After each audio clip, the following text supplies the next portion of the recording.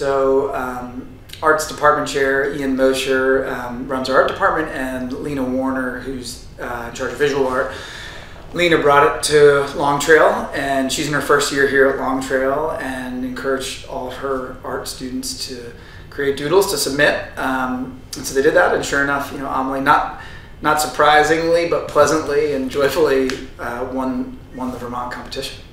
It was a pretty neat scene yesterday. We had our normal morning meeting. Every morning we meet as a community, and it's a student-run meeting, and usually the seniors run the meeting, but we had a Google representative who was in cahoots with our art department chair, myself, and Amelie's mother, and had a little setup plan to reveal the big surprise. And so yesterday at morning meeting, we started with an announcement to reveal that Amelie had won the Vermont competition and now would advance to the national competition. So there's 55, I believe 54 doodles that will be available to see on the website, and folks can vote for the next week on their favorite doodle, and then they pick 5 finalists from that. And in addition to the prizes that Amelie won for winning the state competition, there's a significant college scholarship that's associated with the national prize, as well as technology for the school from the winning doodle.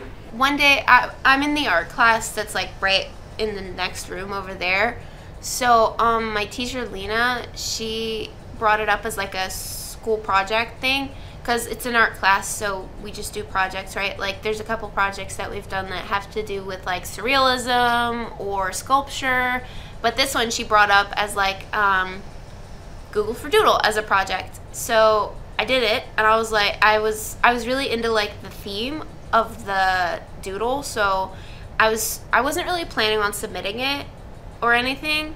I loved the prompt, and I had a really good idea like from the start of what I wanted my prompt to be. So I was super excited to like get going and like get sketching.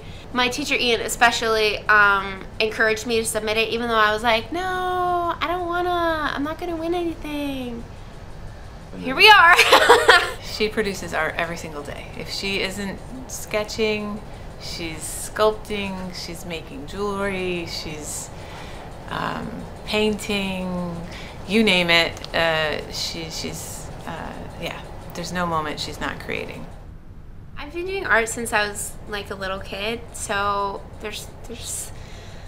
it's kind of like, it's just something that I've been doing my whole life. It's not really like it's not really like a hobby at this point anymore. It's just like how I live, I guess. Amelie was super shocked in the morning meeting when they announced that she was the 2023 Vermont Doodle for Google winner, and she and I are both grateful for all the support and encouragement and love we're seeing from friends, family, community, the school, and helping us really promote the whole process for the school and all the children that have put doodles into this competition.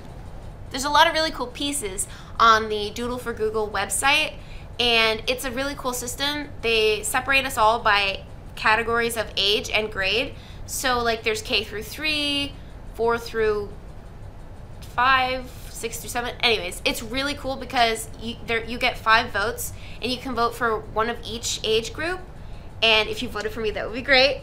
But I highly suggest that you also vote for all the other doodles out there, because there's some really cute ones. And I voted this morning, and they're all amazing. I loved looking at everyone's creativity. It was so awesome to see.